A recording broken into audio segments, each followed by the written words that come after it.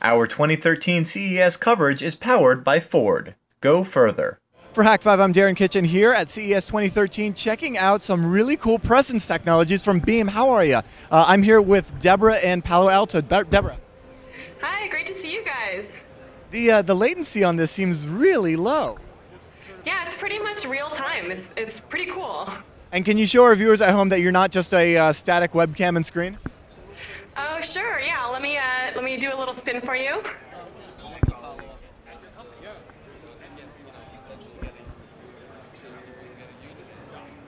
And I can go backwards and forwards, pretty much wherever a person would want to go. You could totally just run down the hall right now, couldn't you? Well, I couldn't sprint, but I could walk briskly. And so how fast does this go and how long does it run for? So the highest speed is 3 miles an hour, which is a comfortable walking speed. So if you walk down the hall with someone, you can continue a conversation and keep up with them. And using this all day, you could get about 8 hours of use. So basically, I'm good for the entire convention and still have like an hour or so left of battery life. And tell me about, Mike's also here to kind of help with some of the techie stuff. As far as the connectivity is concerned, say like I wanted to deploy this in a scenario for training, what would I need connectivity-wise? So what you need is 802.11n preferred. So we're having 2 radios in there, and one radio is basically connect constantly, and the second radio is scanning. So we avoid that the one radio, the major radio, it's leaving the connection and scans path. So you actually have a second radio looking for potential problems?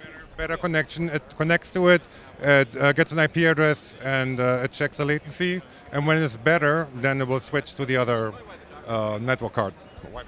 And Deborah, how do you actually use this technology? Do you just log into like a web page and connect your webcam, or what?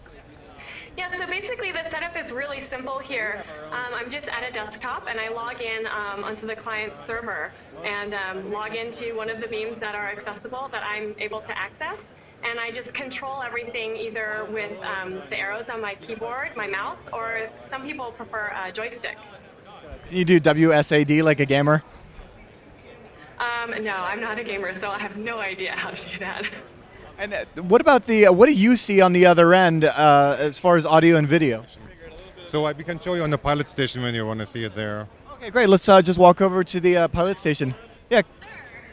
Actually, let's put. That'd be actually really interesting if Deborah, as a beam person here, could stand in front of another client and then become kind of a recursive beam, if you will.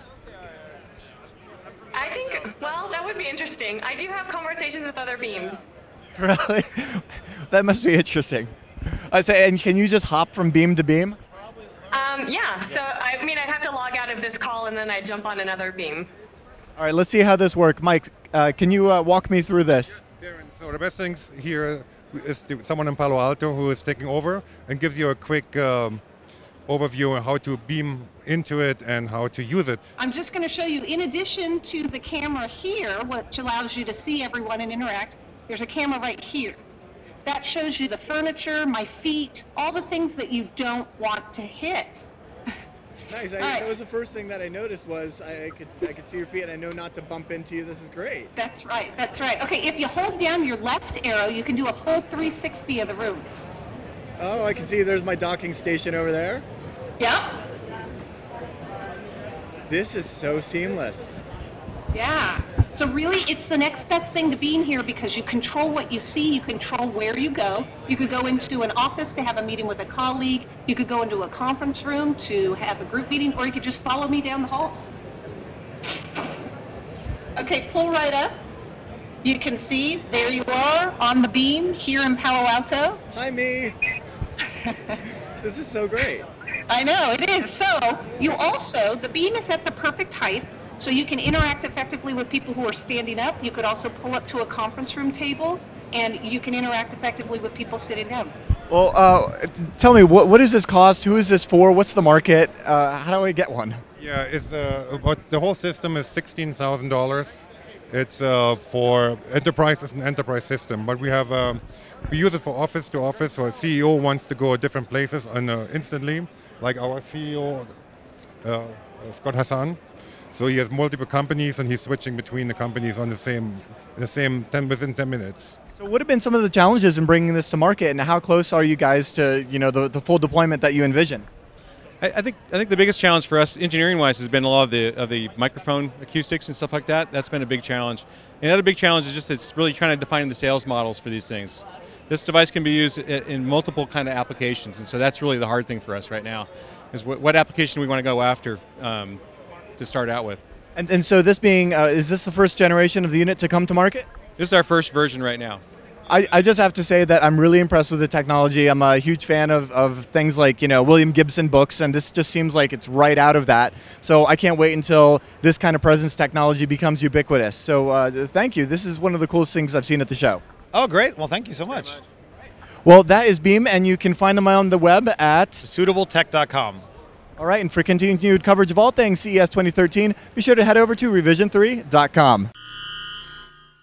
I'm here at the Ford booth at CES 2013 with Ed. How are you doing, Ed? Hey, Darren. How's it going? And we're checking out the TDK. What is a TDK? I'm used to an SDK. What Right. is TDK? TDK is a technology development kit that developers can get for app link enabling their apps instead of buying a vehicle, or if they already have one, they can use an existing one. So this is a TDK.